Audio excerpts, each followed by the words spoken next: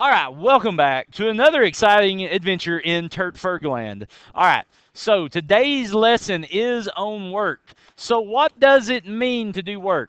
Now, usually, what I do in class every time when we do this, I'll grab my handy dandy vampire bowling ball that lays in the corner. And there's my vampire bowling ball. So, I'll grab my handy dandy vampire bowling ball and I'll get a student in class to hold the vampire bowling ball and just sit there and hold on to the vampire bowling ball. I have no idea why this student now has little ghostly legs. But anyway, here it is getting close to Halloween. So anyway, here's my student. Oh, apparently it's a girl student this time. Anyway, they're sitting there holding on to the bowling ball. And I'll be like, all right, hold on to that bowling ball. And eventually what starts happening, that arm starts to get a little bit weak. And usually after a few seconds, vampire bowling ball goes to the ground. I'll then ask the class, I might even try right now, if you were to just sit there and hold on to that bowling ball, are you doing any work to hold on to that ball? And the answer is I've got 20 people in front of me, and they all say yes. You are doing work if you sit there and hold that bowling ball up in the air. And it does. I mean, you'll get tired, you'll feel bad. Unfortunately, the answer is no. And this will be, at this point, how my multiple choice questions are. The answer is no, and I will try and trick you like this on test. I'll go ahead and tell you. The question on the test is a car is parked on a hillside, and you're trying to hold the car on the hill. So here's a car parked on the hillside. Dun, dun, dun, dun, dun, dun, dun, dun. Oh, that's a good looking car. And you hold the car on the hill. Are you doing any work by holding the car on the hill? And at this time, I see several saying no, which would be the correct answer when you see this question on your next test. You're not doing any work. Oh, wow. All right. Well, how come we're not doing work? Here's the big thing about doing work. Not only, like, let's take a look at the bowling ball. Not only do you have to use a force, but to actually have work done, guess what something actually has to do? Move. You've said the magic words. It has to move at the same time. So say, for example, you've got this car that you're just keeping from rolling down a hill. You're using a force. That much is true. But what are you not doing? You're not moving it. If it's not moving, then you're not doing any work. Is that easy enough? So what about if you push the car up the hill? Yes, then you are doing a force and you are moving it. So at this point, we're kind of getting it down. In order to do work, oh my goodness, I got to find me a blank sheet of paper. Here we go. So in order to do work, and here's going to be the equation for work. W. Now notice how I do the W for this. It's a capital W with the little pointy bottom. And why am I so picky about how I write my symbol for that? Because you've already got another symbol with a W, and that's what? But if you notice, every time I do weight, weight always looks like a lowercase w like that. That way we don't get things confused. So work is equal to, you already know what F stands for, that's force. And now S. Now S is not a letter we've used before for anything. So we know, and I'm going to sit here and make my little cheat sheet. W stands for work. Let's see, F. I don't think there's any sense in me writing that, but we will. And we already know the unit for force. What's the unit for force? It's a capital N for Mr. Isaac Newton. Now, a second ago I said in order to do work, we need to do two things. Not just use a force, but the object's got to what? So guess what S stands for? Not speed. It's distance. It's how far you move it. So S is distance. Now, if you were like in some, I don't know, maybe not an advanced class or something, it might be FD for distance. But we don't use D for distance. We use the letter S for distance, which would be in meters. Now, I want you to go ahead and do something. Can you figure out what the unit would be for work? Well, take a look. Work is equal to force, which is in newtons, times distance. So the unit for work is a Newton meter. Now, or this is what I will write, capital J. A Newton meter or a joule. By the way, take a wild guess what one of your test questions will be. A joule is a Newton meter. Easy enough, right? Because if you forget, all you got to do is this. Look at the formula, Fs. F is a Newton, and S is a meter. So work is a Newton meter, or it's known as a joule. So anyway, so there is one of your new equations. I'm just going to go through and write down all your equations. We ain't going to get like crazy. Wow, that's a horrible looking W. W equals Fs. All right, now sometimes at the very beginning of my notes, I want you to look at this person pulling the little red wagon here. Take a look at them. I want you to think about something. When you're pulling that wagon, your force is that direction. Is the wagon moving in that direction? If you pull a wagon, which direction is the wagon moving? The little wagon's going this way, right? So, but when you're pulling on it, part of your force is going up. I'm going to write Y, and part of your force is moving. Guess which force we're actually interested in? The force that's actually in the same direction that you're moving it. Now, we're not going to get into a trig lesson right now. We'll save that for some other time. But I'm going to go ahead and coach you up a little bit on something here. If you see a problem where the force is at an angle, so in other words, if you see a problem, how can you recognize an angle in one? What do angles look like? How can you identify an angle? It'll be a number with a what? A degree sign after it. So if you see a problem where there's a force and an angle, it'll be the easiest problems in your whole homework. W is equal to F cosine theta S.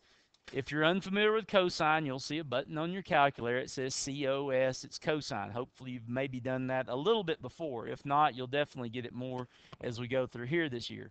So there's our second equation, and I'm going to give you one more, and I love this equation. It's actually called the work net equation, but we're going to do this. 1/2 mv squared minus 1/2. So when would I use this equation? And we're about to work some examples and get started. I shouldn't have to tell you what anything in that equation means by this point. You know that M stands for what? What does the V and VO stand for? Velocity final and velocity initial. So you know what everything stands for. So every formula you need, and this is it. There's no mixing and matching. All you need to do the next 7 problems of our homework examples or whatever is just these 3 equations. So I'm going to say, let's go do some of this homework right now. And I'm going to see if I can't get me a little picture here and move to another page. Oh, spirit ribbons are for sale. Uh-oh. And you're on a ColaVision. Yeah. I'm messing up the ColaVision, actually. Delete. Get your spirit ribbons. Get your spirit ribbons right here, ladies and gentlemen. It's a Friday in Alabama. It really is. That is a good time. Not only is it a Friday in Alabama, we are less than, what are we like, 12 days away from the opening of deer season? Woohoo! Roll Tide. Makes no sense. Wiggle, wiggle. Bother get the bother get the bother get the ba. Rah, rah, rah, sis boom ba. Wiggle, wiggle, war dang eagle. Kick him in the butt, big blue. Hey. All right.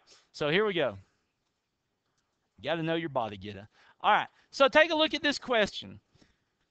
How much work is done by dragging a car 50 meters with a force of 8 times 10 to the 5 newtons? Man, this ought to be like, you ought to wish you had a whole test of questions that look like this. What is 50 meters? It's a distance. That's an S is my symbol for distance. 8 times 10 to the 5, and that's what that number is. It got a little clip. But that's newtons, which is a force. And all it said is work. Well, that's easy. Work is equal to force times distance. So all I got to do is 8.0 times 10 to the 5 times as 10 to the third. Apparently I misread my own worksheet. So 8.0 times 10 to the third times 50. Now, the answer is going to be 4 and then some zeros. Now, if you were doing this in your calculator, how could we do this? How could we do this in a calculator? Well, I'm going to go ahead and take a minute because I know my 10th graders after this long.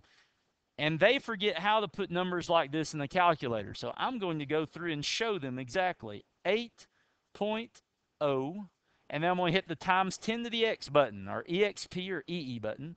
10 to the third times 50 equals, oh my goodness, 400,000. So hopefully they're going to go through and make sure they can punch that in their calculator. You could have also just done 8,000 times 50, and that would give you the same answer. But I'm going to write 400,000. 400,000. And now I need to be reminded of my unit. Joule. A joule.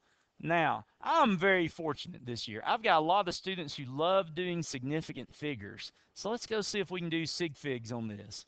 Let's see. The number 50 has 3 sig figs. What about 8.0 times 10 to the 3? How many sig figs is that? 2. The 8.0 counts as 2. This is where people always mess up sig figs.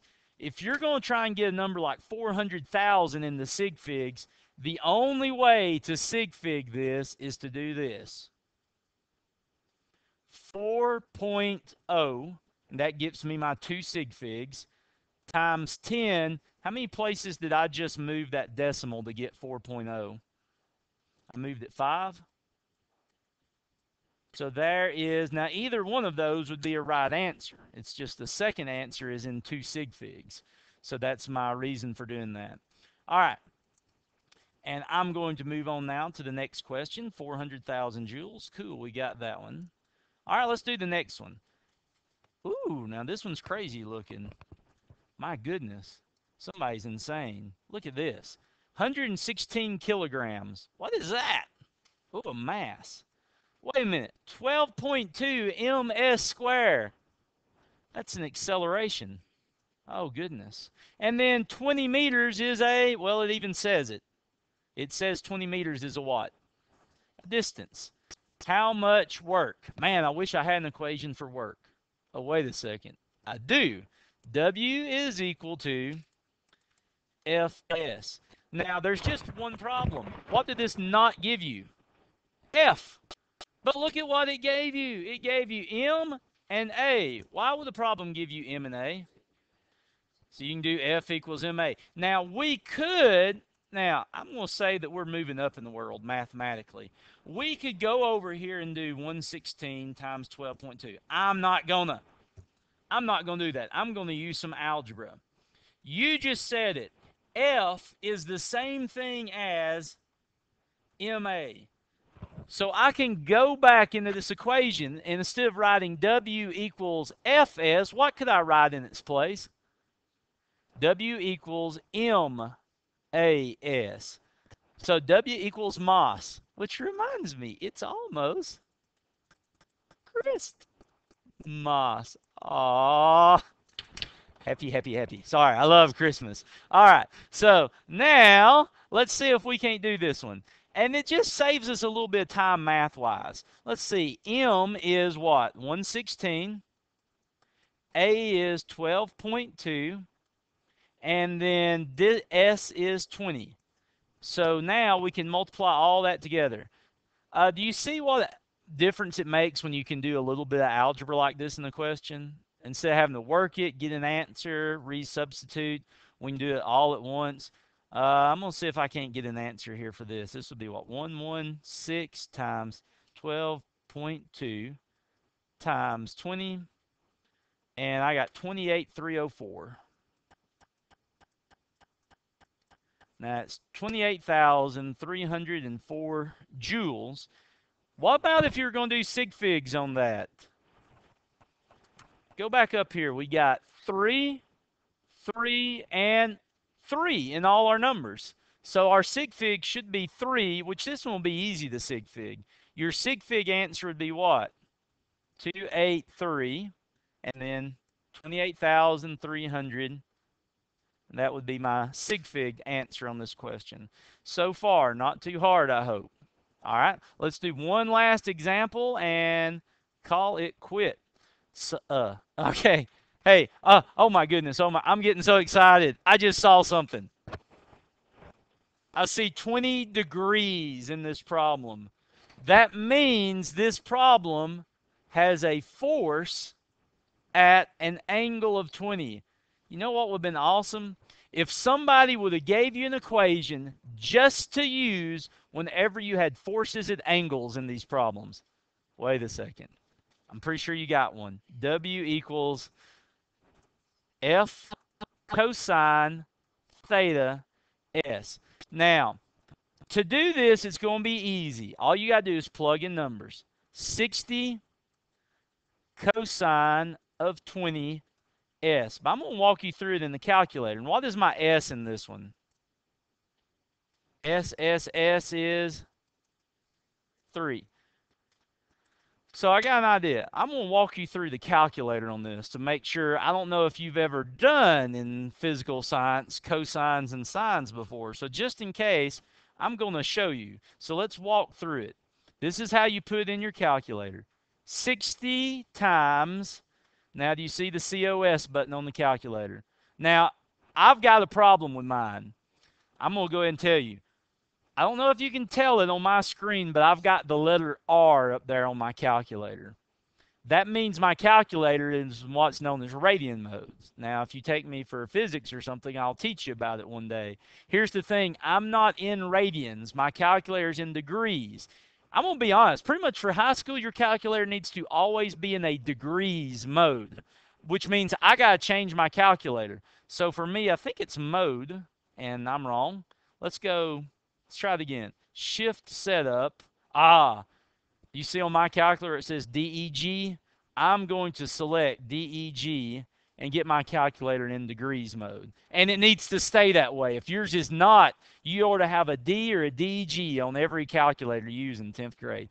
So 60 times cosine 20, and I'm going to put that, close my parentheses up on that cosine 20. 60 times cosine 20 times 3. You need to go to your calculator, punch it in, make sure you can get the same number because your calculator may be a little funky or whatever, and you may not get that number. So I'm going to go ahead and put 169.14. 169.14. Once again, what is the unit for work? J for joule. Now, I am going to go ahead and do something. What about sig figs? I got 3 in that, 3 and 3. So my sig fig answer should have 3, which would be what? 169. And there is my answer, and that concludes. Wait, I got one more little hint I'll give you. This is a good hint. If you ever work a problem, say you got a box, and you're going to lift that box, this will be a great hint. If you got a problem and you're going to lift something, and maybe it gives you a mass in the problem. If you're going to lift it, W equals Fs. But if you're going to pick something up, guess what your force is going to have to be equal to? How much it weighs. What's the formula for weight? You know what you could do? Since force would be the same as weight, guess how you could do that problem? You could just go W equals, and instead of F, you could write mg s. Now, wait a sec. When are you going to do this? If you are lifting. And that's a little trick, because I know a couple of the questions you pick something up. So anyway, have fun. Feliz Navidad. Happy Hanukkah. Bye.